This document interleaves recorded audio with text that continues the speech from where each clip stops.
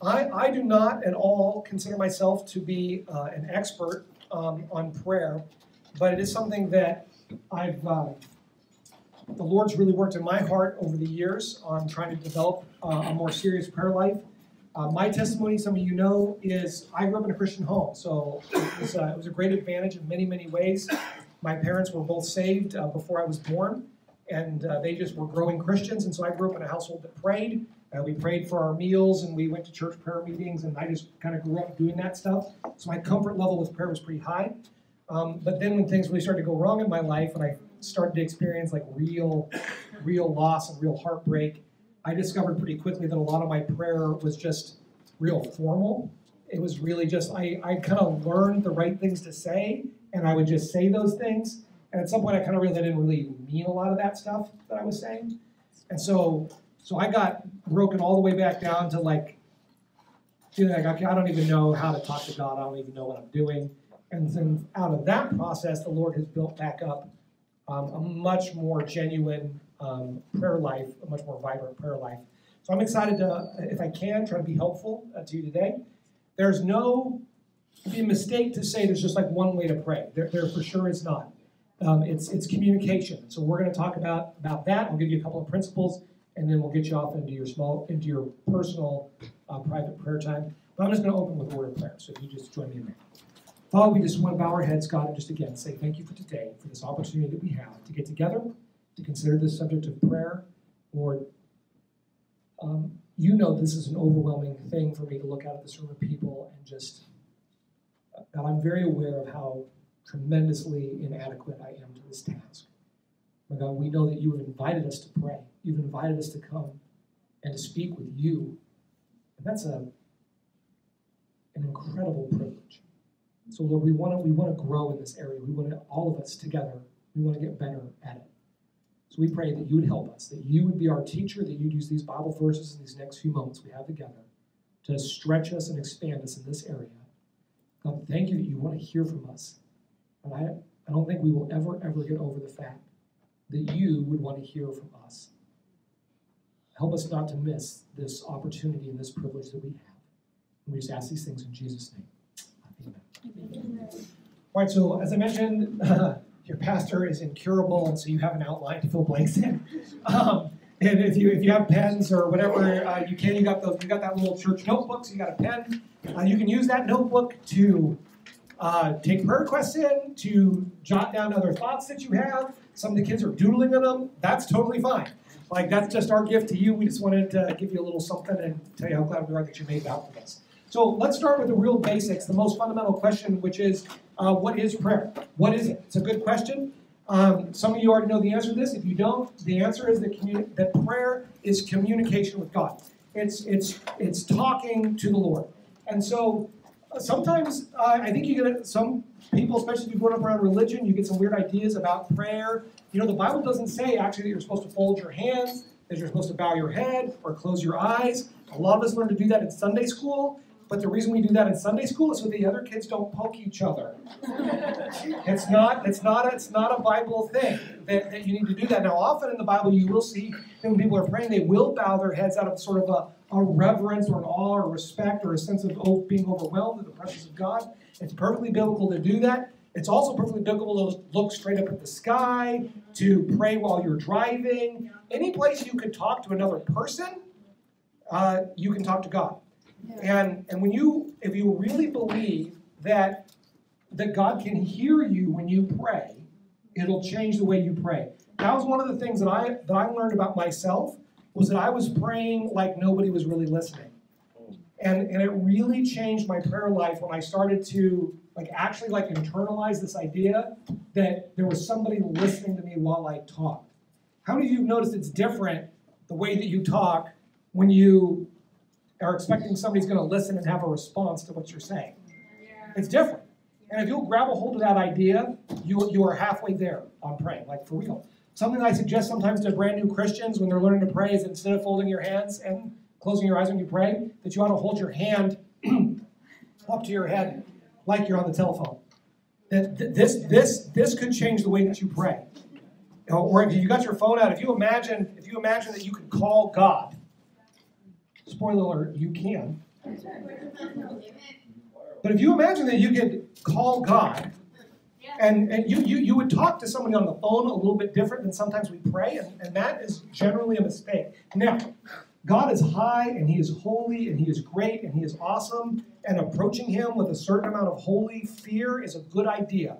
The Bible says that the fear of God is the beginning of wisdom. So I am not advocating, per se, a flippant approach to God here. What I'm telling you is you ought to talk like he can hear you. And that like, if you'll get a hold, if that's the only idea you walk out of here today with, I think that'll help you a lot. So prayer is communication with God. Consider that you're talking to him over the telephone.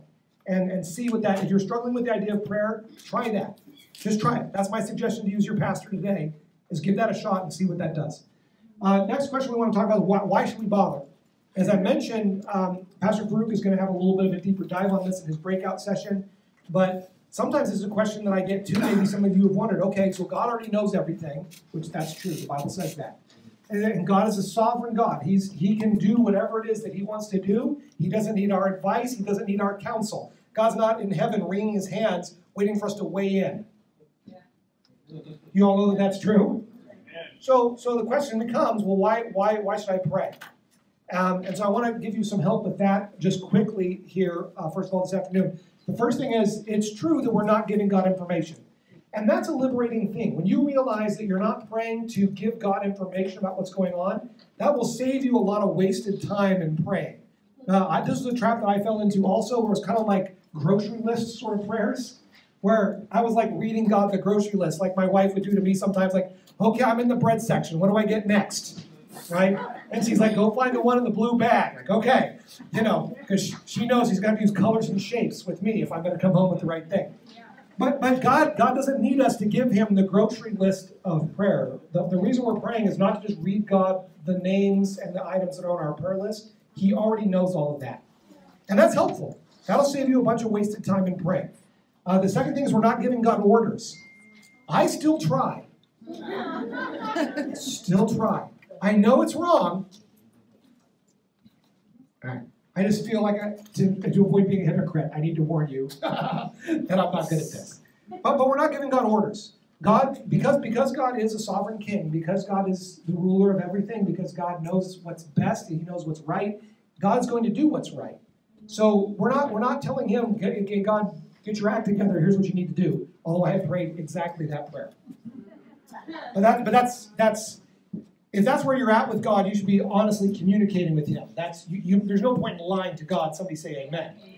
Okay, but past that, as we try to grow in our prayer lives, we need to realize, okay, it's not information, it's not giving orders. So, if that's what it's not, then what is it? Number one, talking builds your relationship. No relationship can be healthy without two-way communication. Any relationship that you stop talking to somebody, some relationship you can go a long time without talking and you kind of pick back up where you left off. But the longer you don't talk, the more and more you're not on the same page, the further and further apart you're going to grow. That's the way relationships work. That's the way your relationship with God is going to work. That regular open line of communication is absolutely essential for a growing relationship with God. Now, God speaks to us primarily through the Bible. I do sometimes when I'm praying, I felt God impress things upon my heart. I felt God's leading in certain directions. I have never heard the audible voice of God. God has never been, Josh. Now, God can do that. He's done that in the Bible. Somebody say amen. That's not my experience. I've never had that happen. When God speaks, you know what it sounds like? It sounds like my Bible. It sounds like a pastor preaching the Bible to me. That's how God speaks. And so it's very important to read your Bible. It's important to come to church and hear the preaching. But when do you talk to God? Because for it to be healthy, it has to go both ways. Secondly, God is willing to do some things if someone would ask him. Amen. So we believe that God is sovereign, that he's absolutely in charge. But that does not mean that God is a puppet master that is puppeteering everything that happens in the world. And so that God has given us the ability to make decisions, and God recognizes those decisions. It changes. The things you and I decide to do or not do affects the real world. And one of those things that's interesting that God has done is there are things that God is willing to do that he will not do unless somebody asks him. And that is a mind-blowing concept. It's hard to understand it. In James chapter 4, verse 2, the Bible says, you have not because you ask not. I don't have to tell you about that other than the Bible says that God, if you would ask, God would say yes. And he's waiting for somebody to ask him. Is God going to say yes to everything? Absolutely not. Again, we're not giving him orders, but you never know. And the example I always use, the way I understand it, is just with my kids. There are things I'm willing to do for them if they would ask me, but I'm not just going to come do it for them. I'm not just going to show up with ice cream. But if they come and they've been reasonably behaved that day, like, hey, Dad, can we have some ice cream? Be like, yeah, ice cream sounds awesome, right? But they're going to have to ask. That makes sense? There's problems with that, but broadly, that's as near as I can tell how it works. Why pray? There's peace from being heard. I found this over and over in my life to be absolutely true. Even when God says no, I appreciate that he listened. You ever have that in your life? Anyone ever worked at a job where they won't even listen to your suggestion? Yeah? That's no fun, is it? There is a blessing when somebody will like hear you all the way out and then smile and go, no, we're not going to do any of that. But at least you're like, okay, well, I got hurt. Like, there's something to be said for getting hurt, especially for getting hurt by God. There really is. I'm just telling you, firsthand experience, there's peace from being hurt. Secondly, or whatever I'm up to, fourthly, maybe, there's an opportunity to lay your burdens down. I'm one of those people, maybe some of you will identify with this. I'm a doer. I don't mind getting out and pushing. If the thing's out of gas, then okay, well, let's just get behind the bus and push. Like, I'm okay with that. My problem is I rely on, that's my go-to. Before I even try to turn the key, I'm out behind the bus pushing. It's way more fun to drive a car than push it. And sometimes, and that's the thing, when you go to God, when you remember to go to God and pray about things, there are some things that I'm burdened about I can do nothing about. Like, I get all worked up and anxious about stuff I see on the news, or take the situation in Ukraine, and I get sad and depressed and discouraged and overwhelmed. I had to quit Facebook because I couldn't handle it. Like, I just physically couldn't handle it. It was wiping me out. Because there's all this stuff I couldn't do anything about. But I'm like trying to carry all this weight. I'm like taking responsibility for all this awful stuff in the world. But when you pray, you can say to God, God, would you do something about this? And you say, well, now I've asked God. And if God's not going to do it, then maybe I shouldn't be trying to either. And there's this incredible lifting of weight that can come as you actually lay a burden down and say, okay, God, I've asked you, and now I trust you to do or not do or whatever it is. But now it's God's responsibility and not yours. I've done my part. I've asked him. I've done my part. I've asked him. And now it's up to God. It's important to say thank you. One of the reasons that we pray is because it's important to say thank you.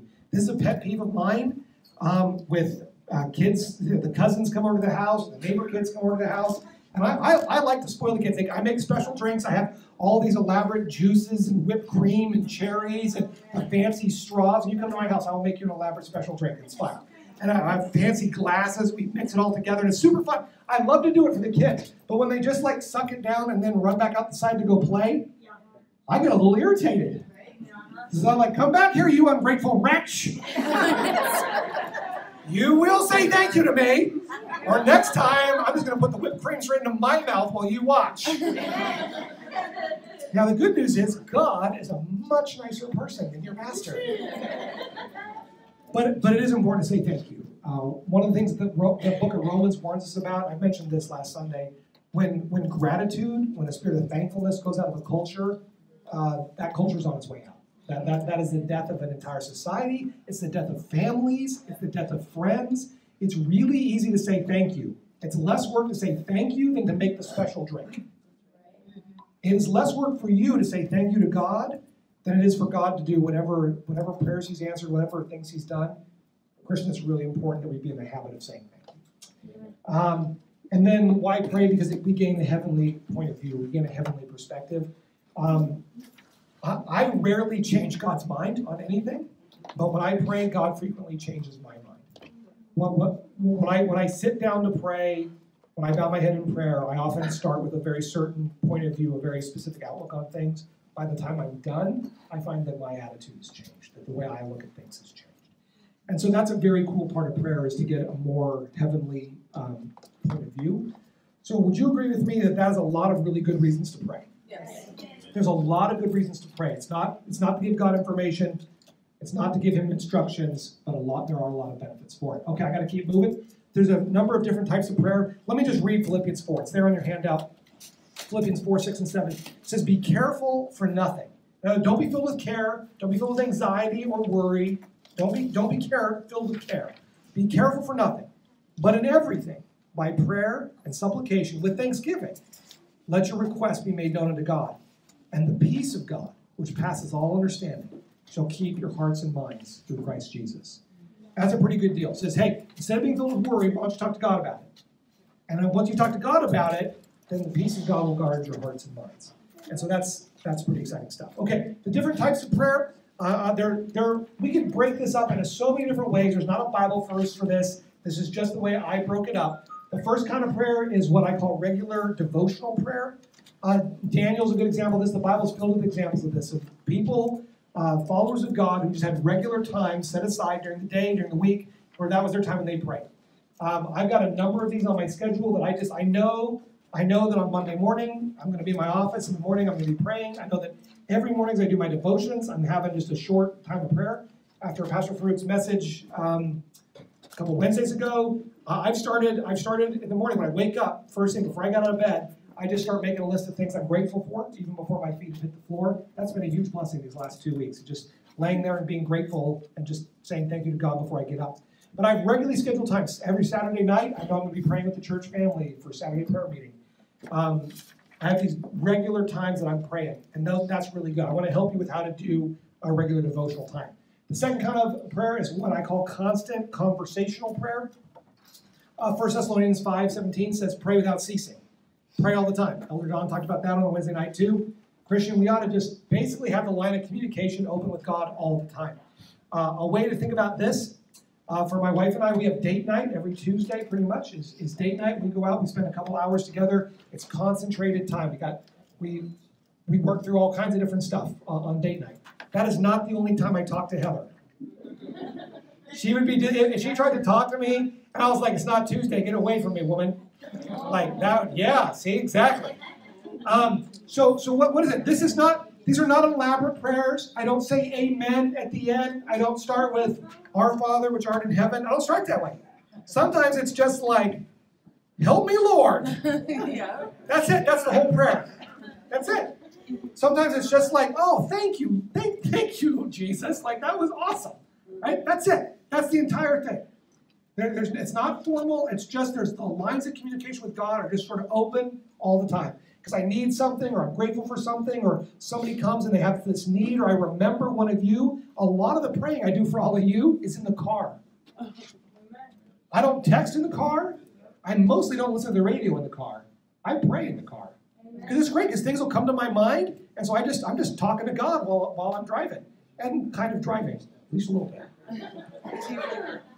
Teamwork prayer is the third kind of prayer. Teamwork prayer, that's when you're getting together with other people to do it. We'll talk more about that in the next session, so I don't want to belabor that here. But that can include praying with your church family. We see that enormously in the life of the early church. They got together to pray. They prayed together for the needs of each other and for the needs of the church. You can also be praying together with your family, with your spouse, or your kids. So, we pray together for dinner. We do our thank you prayers at night before we go to bed. We pray in bed with Hugo. Jan actually mostly does that, Grandma Jan. But when she's not there, or the other night she had to leave when the power went out, the pump died, and she was gone. I went in to put Hugo to bed. He's like, I didn't get to pray with Grandma, so you have to pray with me. I was like, okay, bud, let's do that. But those sorts of teamwork prayers are a little bit of a different thing. They're really powerful. And then the last kind is desperate need prayers. Some people, this is the only time they pray, and if that's it, that's okay. Hopefully we're going to stretch you a little bit here this weekend on desperate need prayers. But that's when something's really gone wrong. For you, for somebody that you love, something's really gone wrong. That can include just what we call groaning prayers. Romans 8:26 says that sometimes the needs that we are experiencing, we don't know how to articulate them even. And so it's just like a groaning sound that we make. We don't even know how to pray. But the really cool thing in Romans, the Bible says that the Holy Spirit can translate those groaning prayers to the Father. And so that's a really comforting thing to know that sometimes some of the prayers that I've prayed in the hospital and at home and late at night, they don't sound like words. They sound like whimpering or like. And the good news is the Holy Spirit says, "Oh, I know what that means," and He can translate those things up to the Father for us. So that's a desperate need kind of prayer. Sometimes there's desperate need group prayers. We see that in Acts 12 when Peter went to jail. They put him in prison. They were fixing to kill him. And the whole church was gathered together at somebody's house. Not the whole church, but a big group of people gathered together at someone's house. And they were just praying for Peter's release. They were praying for God to release him. They weren't praying with very much faith. Because when God released him and Peter came and knocked on the gate, he said, "Hey, I'm here."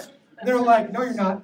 The girl runs up. You got to go read it. It's one of the more hilarious parts of the Bible. The girl that answers the gate sees that it's Peter, leaves him outside, runs upstairs to tell everybody Peter's here. And they're like, "You saw a ghost."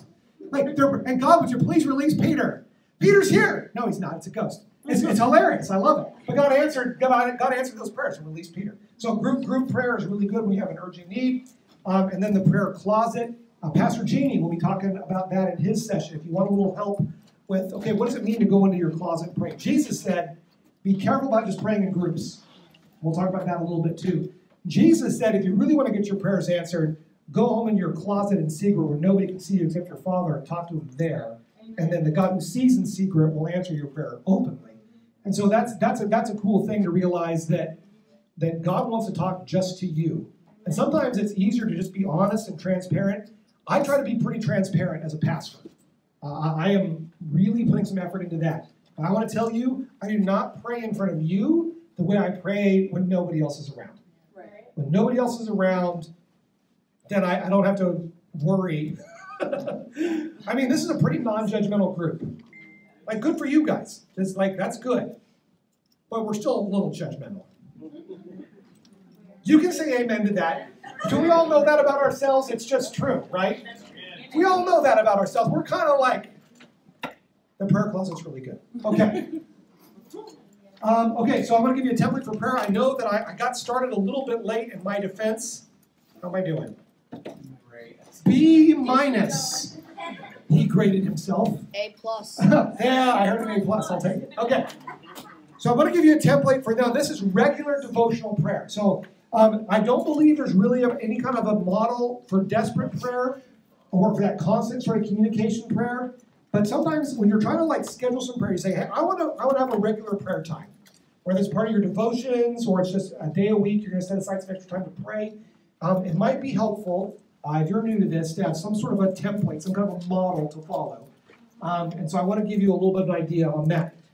There's a number of models like that we can see in the Bible. When the disciples asked Jesus to teach them to pray, Jesus took them out and he just started praying with them. It's one of the reasons why we're going to do some group prayer today. Some of you have asked me already, why are we doing these small group prayers? And the answer to that is, when the disciples asked Jesus to teach them to pray, Jesus didn't give them a sermon. He took them aside and he started praying with them. And so there's really something that can be gained from when you're learning to pray, of going with some other people and just praying. So we're going to be doing that later. So Jesus is praying, our Father which art in heaven, hallowed be thy name, thy kingdom come, thy will be done. Many of you are familiar with the Lord's Prayer. It's really the disciples' prayer, but it's a template. I don't believe God ever intended us to pray those words, because it turns into vain repetition. It turns into just reciting words that you don't mean. The idea is that it's a model. It kind of gives you a framework for it. And so I want to give you a little bit of a framework. This is just from my personal experience, lots of different Bible verses. But obviously I'm just moving very quickly here right now. But it starts out with an opening. In general, you ought to address your prayers to the Father. Like when Jesus taught us to pray, mostly that's how he did it. He started out with the Father. Now, the Trinity is a mind-blowing concept. Good luck figuring it out. If you say that you have, I am skeptical. I don't think that you really have. But broadly, that's sort of the authority, sort of chain of command within the Godhead is prayers to the Father. It is entirely appropriate to pray to Jesus. We see people pray to Jesus in the Bible. It's entirely appropriate to pray to the Holy Spirit. We see that in the Scriptures also. I do that if I've really messed up and I'm really looking for mercy, I just go straight to Jesus. It's like, Jesus, I'm going to need some help. Right? But broadly speaking, prayers addressed to the Father. The next thing I always do is thanksgiving. I would encourage you to do this also. Philippians says, let your requests be made known with thanksgiving. If you'll start your prayers before you ask God for anything, if you've been coming to church here, you notice this is the way I pray, like on Sunday mornings, or if you come to the Saturday prayer meeting, you've heard me pray. I start my prayers out by listing a few things I'm grateful for first. Now, this is my regular devotional prayer. When I'm doing desperate prayers, I don't start with things I'm grateful for. You want to know why? When I'm in that place, I usually can't think of any. And that's bad, because I have just as much to be grateful for, but I won't feel that way, and it's just super dishonest to bow my head and go, like, God, you've been so good, and thank you for all these nice things you've done for me, and I don't mean any of that when I'm down in the dumpers, right? So I don't start there in desperate prayer. I'm talking regular devotional prayer. I think as a general model, start with thanksgiving. It really makes the next step even easier. The next step is to align with God's will. When Jesus taught his disciples to pray, he said, pray like this. Our Father which art in heaven, hallowed be thy name. Thy kingdom come, thy will be done. Right? The most powerful prayers are the ones where we're praying the way that we're praying according to God's will. Rather than praying according to our will, to pray according to his will. And that's tricky. It is very, very difficult to try to align ourselves with God's will. Part of the reason you're praying is because something's not going the way that you think it ought to be going, right? Yes. So this is a very difficult step. But I have personally found that if I start with thanksgiving first, if I start by remembering all the ways God's been good to me, I remember all those answered prayers he's done, all these blessings he's given me, then it makes it easier to say, God, let's do things your way, and actually mean it. Yeah. Does that make sense? So then the next part of prayer is like, okay, God, you know what's best. I'm still going to ask you for some things because they seem like best to me. But God, I know that you really do know what's best. And so, Lord, would you even help me try to pray according to your will? That's a good next step in your devotional prayer. Then ask for your needs. So you can kind of see what I'm trying to communicate here is, because this is not a ritualistic thing, but if you'll start by, so you see, you're talking to God like, get your phone out. Hey, God, it's me. Right? Before I ask you for anything, I just want to say thank you for everything that you've done. Thank you for these specific things. And I know that you're going to do what's right. I know you're going to do what's best. But I got some things to ask you for. And then you start asking. Does that make sense? And then that list can be as long or as short. That's the bulk of your prayer time often will be there. Although I'll tell you this. I've gone to pray to God for some heavy needs, and I never got past the Thanksgiving part. I got going on the Thanksgiving, and by the time I was done with all my Thanksgiving, I was like, I just trusted him. I got up with just peace, just burdens lifted. I was like, okay, prayer time over. And that's pretty good when that happens too. But if not, ask for the needs when you get there. Then when you're closing, I want to encourage you to express genuine faith towards the close of your prayers. God, so in the book of James, it says that when we ask God for things, we have to ask him in faith. Believing that he heard, believing that he's going to answer our prayers. Now, answer your prayers does not mean do what you say. Because sometimes the answer to your prayer is no. And that's for our benefit also. That's hard. But so we want to start with acknowledging that God knows better than we do. And you want to end by saying, God, I believe that you heard me. I believe that you're going to do what's right. Thank you for caring about me. Thank you for letting me come and just complain. Whatever it is, that expression of faith might be weak at the end. Sometimes for me it is. Especially in those desperate prayers, but even in my devotional prayers, sometimes the most I can muster in that moment is just, God, thank you for listening. Because at that point, that's all I'm not sure he's going to do anything. I wish I could just tell you that every time I pray, I'm just confident God's going to do something, but I'm often not. But what I can say at the end of my prayers is like, okay, thank you for listening to me. Thank you for giving me this chance to come and just kind of mouth off a little bit. So whatever that is, whatever's genuine, express that at the end of your prayer. And then amen is a Christian thing to say. You'll see that over and over and over and over and over and over and over and over again in the Bible. When Jesus says, verily, verily, I say unto thee, literally that's amen, amen, I say unto thee. And so amen is one of those really cool Christian words. You can go anywhere in the world, no matter what language they speak. You can say Maranatha, you can say hallelujah, and you can say amen. And whatever language they speak, Christians will know what that means. And if you don't know what it means, let me help you. It means so be it, or it's true. So that's why it's appropriate to say in preaching, people, and we see that in the Bible, and somebody's preaching, they're preaching, they have a really good point. You go, amen! Like, that's true. I've offered my wife $5 and she'll yell, that's in the Bible! And she has not taken me up on it. But that's a 100% true story. But so amen is a very Christian expression. It means so be it. And so at the end of our prayers, when you've expressed that faith, like, God, thank you for listening to me. Thank you for spending this time with me. Amen. So it's like, oh, everything I just said, God, that's true. Amen. Right? Does that make sense? Okay. So,